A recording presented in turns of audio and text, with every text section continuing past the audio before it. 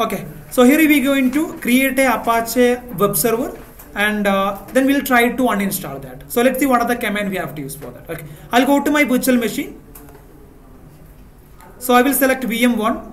Okay, so I will try to connect my virtual machine 1 first. Connect, then EC2 instance connect, then connect. So very important. Okay, so web server is very important. Now you can see that successfully I connected my virtual machine, right? Okay, sudo su. Okay. So first, what is the first command? Okay, so we have to specify yum, then install, then HTTP. So can anyone please describe what is a yum and what is install, what is HTTP? Backil parate. Yum, what is a yum? Package manager. What is the full form of yum? Doc update modifier. Okay, what is install? That is going to install. What is HTTP? Package name, right?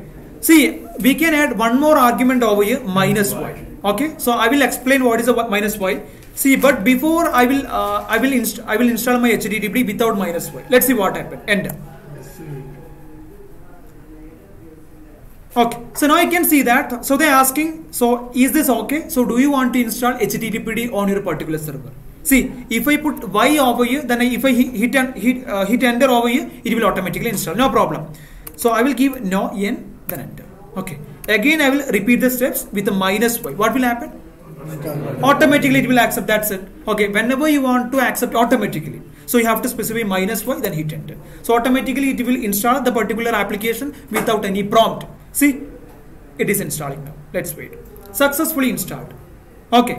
So by default, this web server would not be active. So we can check the status of the web server. So for that, so we have another command. So system control. The full form is a system control. Please note it down. System CTL. So full form is system control. That is going to control your system. Okay. System control. Then status. We can check the status whether it is active or dead state. Okay. I'll go with the status. Then what is the package name?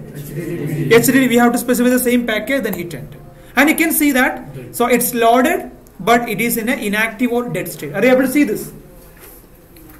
Loaded but inactive stage. Okay, then how to start this server, this web server? Systems control. System control. Okay, start. Sorry, package name HTTP. Enter. Okay, so now I successfully started, but even I want to check, I want to confirm that it's successfully it's working. So again I will execute system CTL status, then HTTP, and you can see that it's perfectly it's active and running, right? So I'll copy the public IP address of my virtual machine 1. So this is my virtual machine 1 public IP address.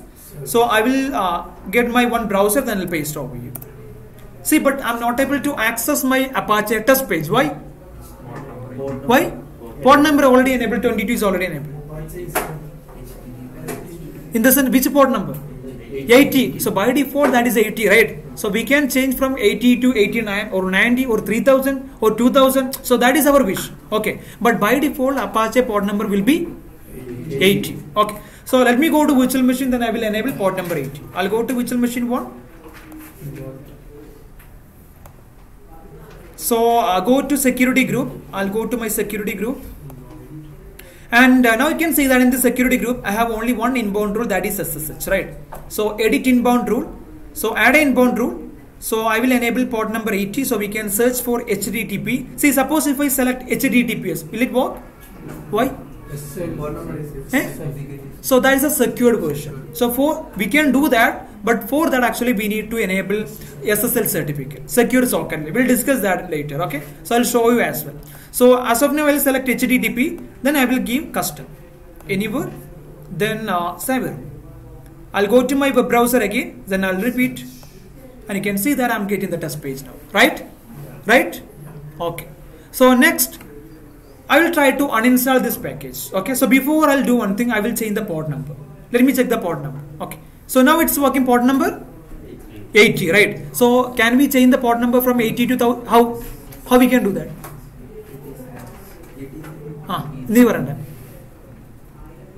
How?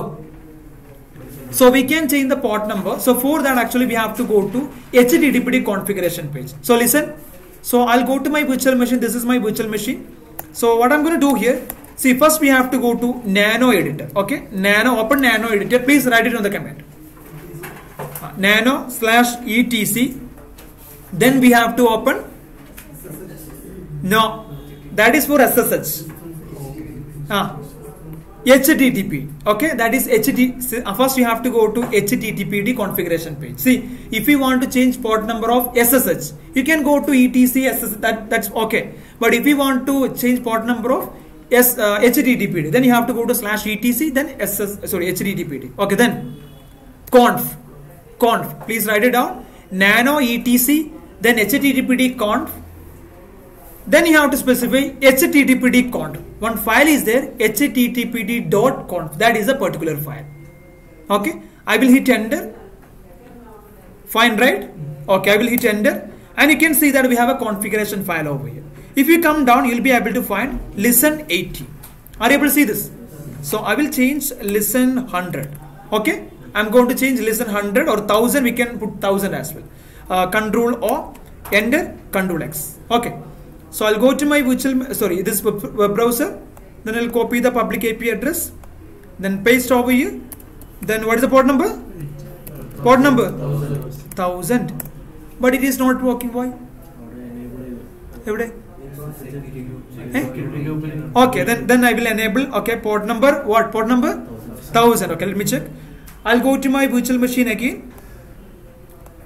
Then security group, I'll go to inbound rule again. So I will add one more protocol. What is the protocol number? 1000, right? Select custom protocol, custom TCP. I will have a custom TCP over here. Custom TCP and protocol number 1000. Then select IP anyway. Okay, anywhere. Server. I'll go to my browser again. I'll try. Refresh. I'm not able to access. Why? What would be the reason? Can anyone? What? Restart. See, whenever we changing any configuration file, we have to restart or reload. Okay. See, we can use different commands. So first one I'll show you over here, because anyway I'm recording, right? So whoever is not attending this class, they will be get this idea. Okay.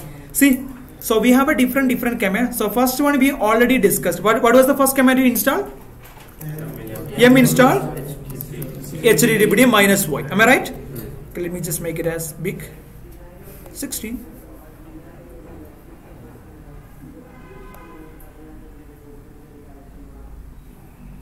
Okay, so this command we already discussed, right?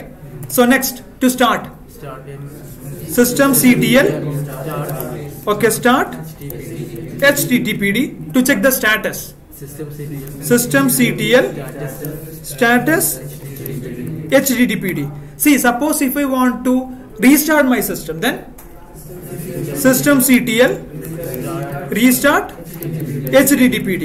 Suppose I don't want to restart, I want to reload the pages. In the sense, see, now I configured, right? I changed some configuration, right? So I can reload. I don't need to restart my server again. So what I have to do? Systemctl reload. We no need to restart entire server. Instead of, we can reload the configuration pages. Okay, so we can use reload. Note it down, it's very important. HTTPD. So you will be get a question might be okay, I don't want to restart my entire server. It will take around 2 to 3 minutes. I just want to reload my pages.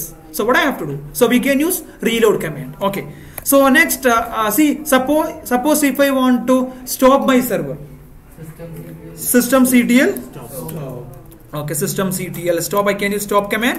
Then HTTPD. Then suppose if I want to uninstall my application, systemctl okay, systemctl remove HTTPD. So these all command we can use. Please note it down, it's very important. It's very important. I'll just make it as enlarge 22.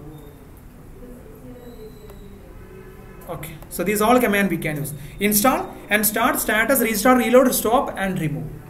Okay, done? So okay, I'll go to my server, then I will restart it. Okay, so till now you can see that I'm not able to access the test page, right? But if I go to my HTTPD, see, still I'm able to access. I'll copy this, I'll take,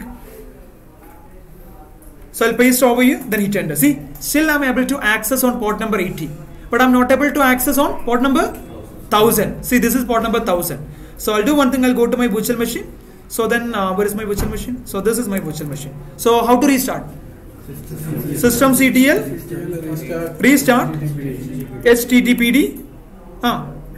That's it. See, if you want, you can add .services as well. Okay, .service also we can add. But systemctl then space then restart http, that is enough. Okay, enter.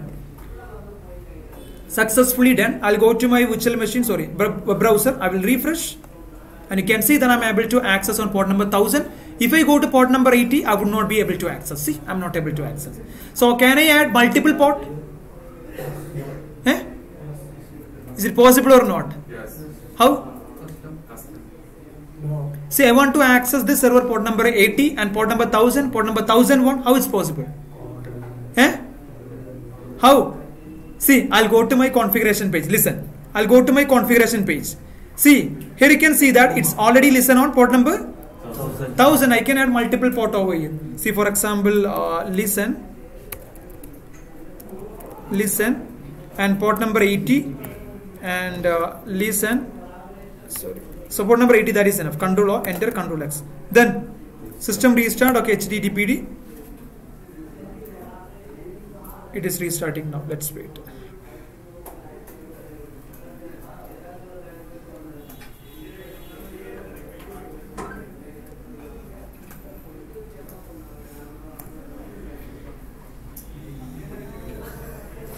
So let's wait. See, sometimes this will take a very long time. For example, 1 to 2 minutes, maybe 5 minutes as well. So that's what I'm telling. Whenever you want to reload your pages, so better you can use systemctl reload httpd, that command, and this will take some time. Okay, anyway, we will look into that tomorrow. Okay, so now you can see that port number 80, that is perfectly working, and port number 1000 also perfectly working. If I go to my virtual machine, okay, successfully reloaded, right? Okay, so whenever you want to reload the configuration, okay, you have to use what command? Reload. Suppose you change one port number or name and all, you have to go with the reload. Suppose you want to restart your system, in the sense entire system, then restart. Because see, actually I'm using Apache over here. I don't have any much data, right? So it will take maximum 10 to 20 seconds. But when it comes to the production scenario, so we will be have thousands or maybe 1 TB data. You getting? So this would not be reload as soon as possible. You getting? It will take minimum 5 to 7 minutes, maybe half an hour, right? So that will be create some business impact. So better we can go with the systemctl reload. The pages will be reload. Okay. So still the user will be able to access as well. Okay, fine. Any doubt? Then tomorrow we'll try